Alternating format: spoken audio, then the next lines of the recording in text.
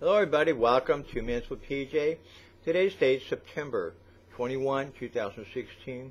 Our word for today is advantageous. In Job 35:3, for thou said, what advantage will it be unto thee, and what profit shall I have if I be cleansed from my sin?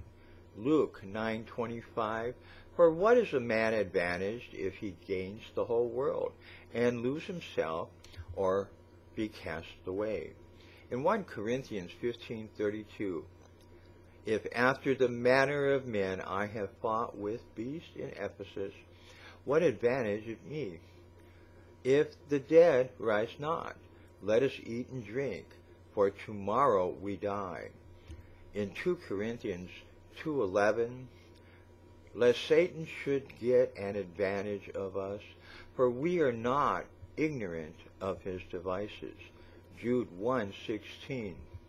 These are murmurers, complainers, walking after their own lust, and their mouth speaks great swelling words, having men's persons in admiration because of advantage. Define this word as involving or creating favorable circumstances that increase the chances of success or effectiveness, beneficial, furnishing convenience or opportunity, profitable, useful. It is advantageous to be free and cleansed from sin. It isn't advantageous to strive for the flesh and the world if you will lose your souls.